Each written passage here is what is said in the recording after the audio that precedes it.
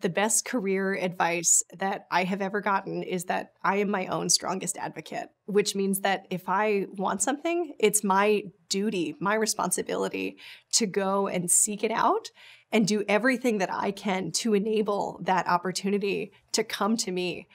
I can't just wait for things to happen. I need to play a proactive role and fight for exactly what it is that I want.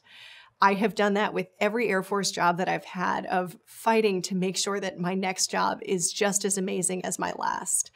And I look forward to continuing to be able to look for things that excite me and find ways to convince my employer, in this case the Air Force, that that's exactly the right move for me to make. It's also so important to remember that it's okay to fight for what you want. Nobody else is going to fight that battle for you. It is your job to fight for everything that you want in life and bring that goodness to your own life. There is a quote from Abe Lincoln that I absolutely love that's, "People are about as happy as they make up their minds to be." And that to me speaks that happiness isn't something that just comes to you. It's something that you decide and that you actualize through the actions that you take to bring opportunities to yourself.